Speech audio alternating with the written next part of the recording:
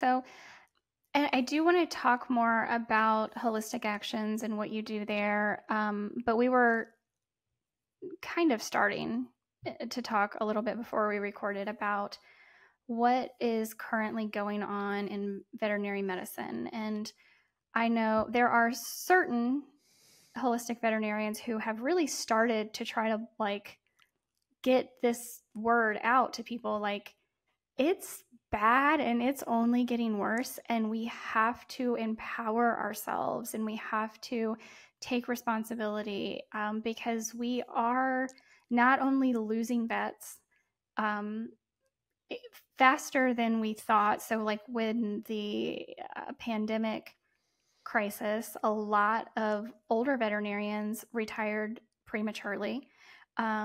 We also have fewer people in vet school. And then to top all of that off, there are so many corporate takeovers of private practices. So even a lot of veterinarians, very well meaning veterinarians, they just can't compete with it.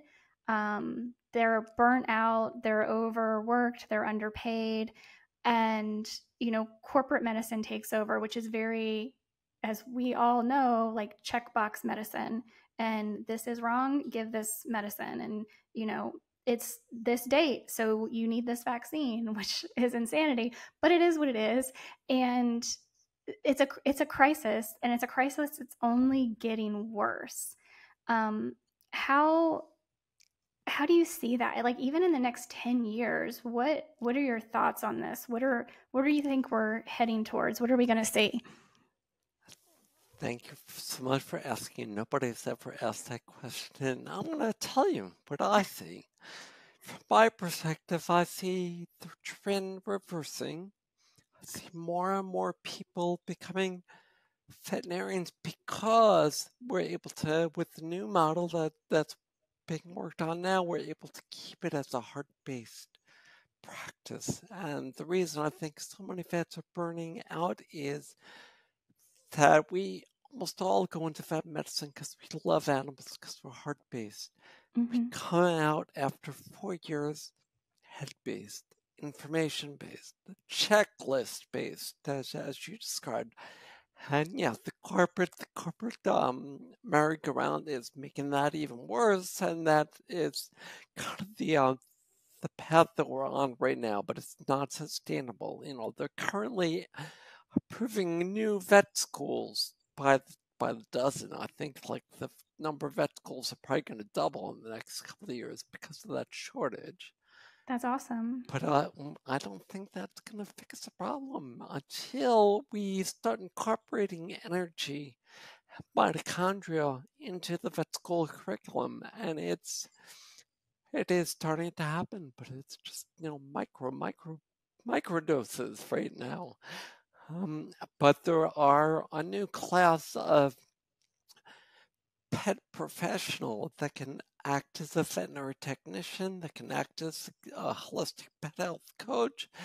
They kind of go between, the standard veterinary work and the reality of what we can really do for our pets. Because, what we learn when we come out of vet school is a fraction of what is available. I mean, I myself only use what I learned for diagnostic and prognostic information. I don't think any therapies that I use right now I learned in vet school. Certainly not nutrition, certainly not happiness, certainly not the power of breathing or connection or love or,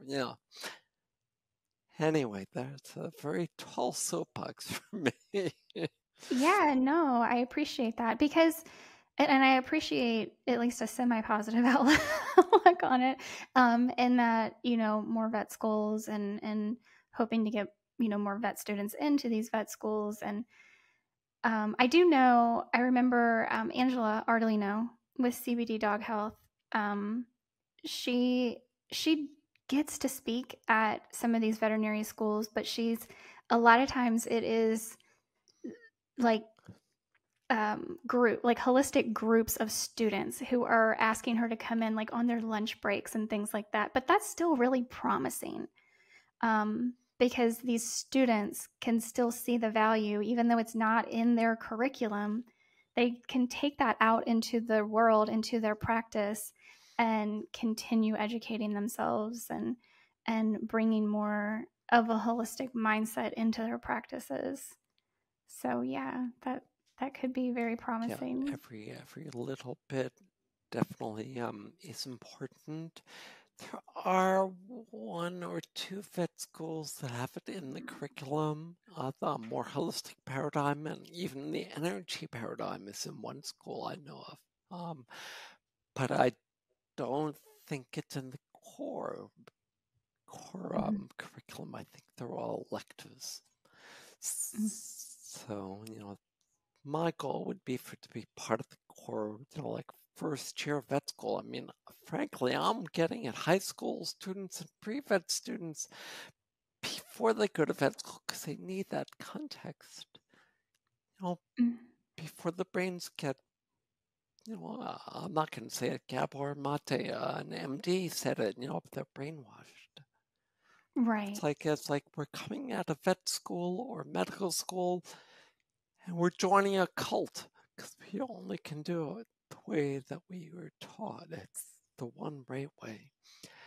Mhm. And, the definition of being a holistic doc is keeping an open mind, and seeing the bigger, how everything connects. And that's what we're learning in science, is that everything is connected, that our hearts and our brains are connected to a greater universal source of energy, spirit, and it's all coming together, Jessica. I'm very optimistic.